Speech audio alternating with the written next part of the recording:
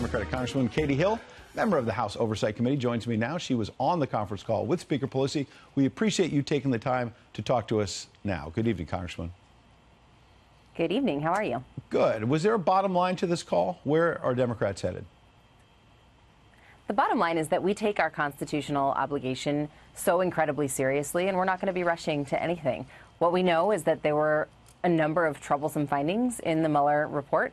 And it's our job through the committees of jurisdiction to continue on with the investigations and to proceed with caution and move forward accordingly. Okay, let's break that down. First of all, you said we don't want to rush.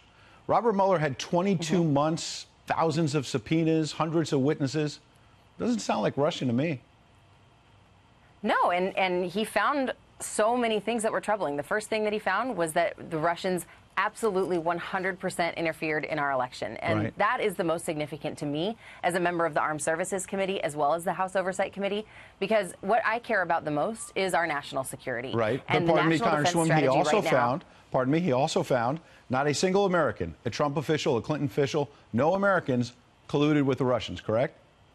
Well, collusion is not a legal term. That's one thing of note. And the other piece is that there was not again, I don't even know why we keep using this term collusion, but there maybe was, because maybe because Adam Schiff for 2 years said he had evidence of collusion, right? I mean, I don't know where the origination of it was, but what we do know is that the Russians 100% interfered in the election, and they wanted Trump as their candidate of choice, and that the Trump campaign willingly accepted that help. That's what we know. That was what the facts supported, et cetera, et cetera. And you know what? That's where it ends, right? But the next piece is that there was this obstruction of justice component where Donald Trump 11 different times tried to interfere in the investigation in some way or another. And that is, again, that's fully supported. The reason that charges aren't being brought is because the Justice Department doesn't provide oversight on itself. It's a part of the executive branch, and it doesn't. It can't indict I allowed you to lay all that out. So there were those 11 or so instances where the president, where there were allegations he may have obstructed the investigation. But as you know, at the end of that, Robert Mueller said, I'm not going to exonerate him, but I'm not going to charge him. I can't suggest he can be charged. So how could you possibly impeach him? No, he didn't say, well, first of all, we're not suggesting impeachment right now. But the second is that he didn't say that he's not going to, he said he cannot charge him. He didn't say that he shouldn't be charged. He said that he, from his position within the Justice Department, cannot charge a sitting president. And therefore, he also said it's not clear that beyond a reasonable doubt he would have been convicted on such crimes. Here's the point. Your district is one, as you know better than I, that you flip to the Democratic column. It's sort of a bit of Trump country. What are people in your district saying? If Democrats do move forward with impeachment, aren't they going to be a little frustrated?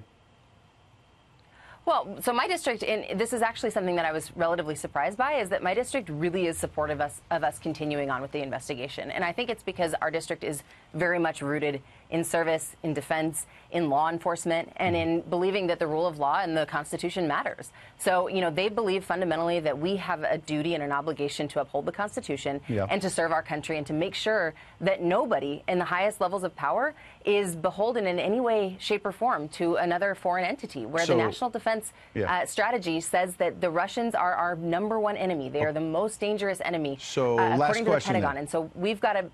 Okay. So last question. Are House Democrats just going to investigate the president until he leaves office? It could be, 4 years total, 8 years total. It's just going to be nonstop investigations.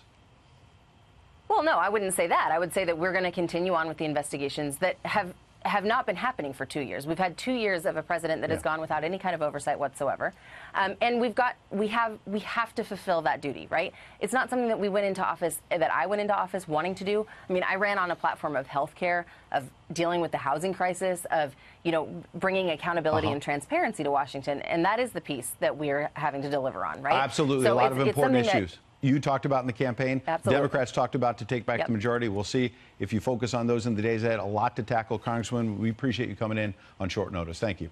Thank you.